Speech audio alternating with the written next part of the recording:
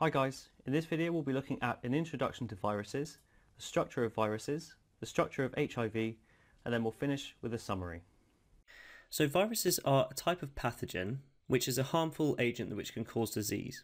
Other pathogens include things like bacteria and fungi, but a virus is a specific type, and there are many different types of viruses. We describe viruses as being non-living because they don't really reproduce on their own, and they're basically just a complex particle and not an actual cell. So they're basically just a collection of different molecules held together. So we can't really classify them as living, but they're also not dead either. Viruses can only replicate when they've entered living host cells. So host basically refers to the idea that they invade another organism like ourselves, and the host plays host to their presence. And those cells in the host have to be living with its own machinery. So they have to enter the host cells first, and only inside the cell can they replicate. The viruses have to enter the cells of the host that they infect in order to survive. So if the virus just entered our body, living in the tissue fluid wouldn't be enough. It would probably be a dangerous environment. So it has to actually go inside the cell, and then once it's inside the cell, it has the right machinery to use in order to replicate itself. The overall purpose of the virus is to replicate itself and spread as much as it possibly can. So the viruses end up hijacking the host cell's protein production machinery in order to replicate. So thinking about when a virus enters the cell, in order to replicate itself, it needs to make new proteins. So it has to use the host's protein making machinery in order to form more of itself. For example, the ribosomes. The ribosomes are organelles involved in protein production, or protein synthesis, and so it needs to use this in order to make more viruses. Eventually, after it's gone through its reproduction inside the host cell, the new virus particles which are formed end up bursting out of the host cell, and in the process, they kill it. So now, having used the machinery of the cell, the virus has become a much larger number of virus particles, and now it's filling up the cell and they need to escape. So what happens is they burst open, and the cell of the host ends up dying. This process goes on and on through various cells through the tissues of the host, and this is how the viruses infect the host and they cause disease. So even though the virus is only focused on replicating itself, it's not so focused on causing us harm. It does cause us harm because many cells and tissues get damaged in the process of cells bursting open and dying. For example, smallpox or chickenpox, we see these lesions or spots all over the body due to this damage that viruses are causing. Viruses have a very specific structure, and we can see just from a diagram that viruses are very different in their structure to bacterial cells. Bacterial cells are living, just like eukaryotic cells, i.e. plants or animals, and they're still very different to us. However, they are living. But virus particles, on the other hand, are non-living, and they have, as you can see, many differences between bacteria and themselves. Because they're not cells, viruses do not have any organelles, so they have no ribosomes, they don't have any mitochondria, and they don't have a nucleus. So they're not able on their own to do many of the processes that these organelles carry out. They can't carry out their own respiration, they can't hold their own genetic information in a safe area, and they can't produce their own proteins. The most important problem with this is that they cannot make their own proteins in their own particle because they don't have the ribosomes. The ribosome is the unit or organelle involved in translation, and they read mRNA in order to form a protein. And to make any organism, we need to be able to make proteins. But the virus can't do this, so it has to find another way to do this. Viruses have their own genetic material, and it can either be DNA, like with us, or it can be RNA. Remember, DNA is a double-stranded molecule. We can see two strands intertwining, whereas RNA is only one single strand, but still in the same basic shape. And the genetic material is kept safe, enclosed inside a protein coat called a capsid. So looking back at the diagram of a virus, we have the genetic material in the center, which could be either DNA or RNA, and then to protect this, we have this kind of coat around the edge, and it can vary in its complexity. But this is always a protein coat known as a capsid. Sometimes the virus can have a membrane, and on the viral membrane surface, they have attachment proteins sticking out, and these proteins can allow the virus to attach to the host cells. So if the virus has invaded the host and it approaches a host cell, it needs a way of entering the host cell.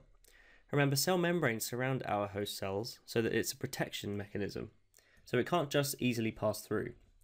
So the virus has these proteins on its end, or around its envelope, called attachment proteins, and they sort of do what they say on the tin. They attach to certain receptors on the host cell, or antigens or proteins, and they use this interaction to then enter the cell. And we tend to describe these attachment proteins on the virus as being viral antigens. Antigens are proteins that we recognise and recruit the immune system with, so a viral antigen is simply one of these found on the end of a virus. And it's often these kind of proteins that the immune system mounts its attack on. So here's a table of some of the summarised differences between bacteria and viruses. Bacteria are living, whereas viruses are non-living, and bacteria are unicellular organisms, so they are one cell on their own. Viruses are not cells, they're just complex particles. Bacteria are much larger, they can be about 1,000 nanometers. Viruses can be very, very small, about 20 to 400 nanometers. Bacteria reproduce through asexual fission, so what this means is we have one cell dividing into two cells, these would divide into two, and it would keep going. However, viruses cannot make their own proteins, and so they can't replicate themselves. So they have to invade a host cell, and they replicate using the host cell's own machinery. Bacteria are cells, so they contain organelles, therefore they can make their own proteins and materials. Viruses don't have any organelles because they're not a cell. HIV is a good example of a virus to illustrate the structure and how it's important for the virus's process. HIV stands for the Human Immunodeficiency Virus because it does cause a deficiency in our immunity. It's a virus that infects humans, it's a massive problem, and it leads to a disease known as Acquired Immune Deficiency Syndrome, also known as AIDS. So this is a 3D structure of the virus. First of all, the HIV has a lipid envelope. So around the genetic material, we have an envelope, and the envelope is basically like a phospholipid bilayer. So it's kind of an encasing barrier, much like a cell membrane. The genetic material is RNA, and this is contained in the center of the virus. So it's a single-stranded molecule.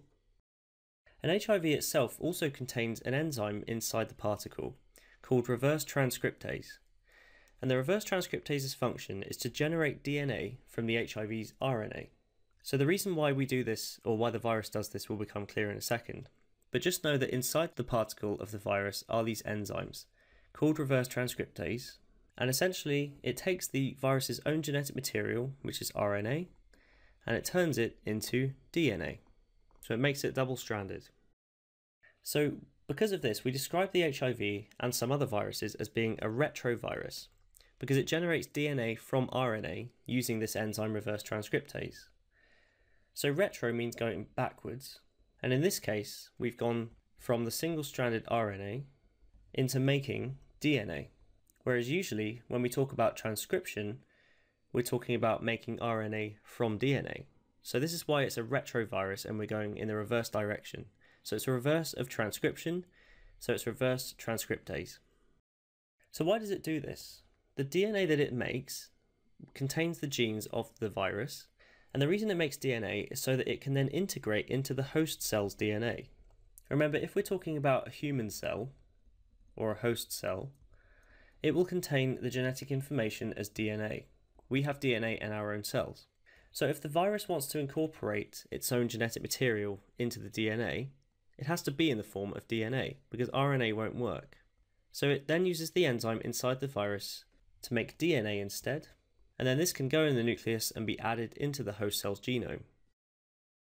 So now that it's got its DNA inserted into the genome, the host cell will start generating new HIV particles using the host cell machinery. So now that the DNA is integrated into the host cell genome, whenever our protein machinery reads this, it's going to assume this is one of our genes. So the machinery makes proteins, which get assembled into viruses, and therefore the virus has managed to replicate itself. And what it will do is it will make new virus particles with their own RNA inside of them, and eventually of course these will burst out of the cell. Hey guys, I hope you enjoyed the video. If you are looking for an amazing A-level biology resource, join me today in my series of engaging bite-sized video tutorials. Just click the snap revise smiley face, and together let's make A-level biology a walk in the park.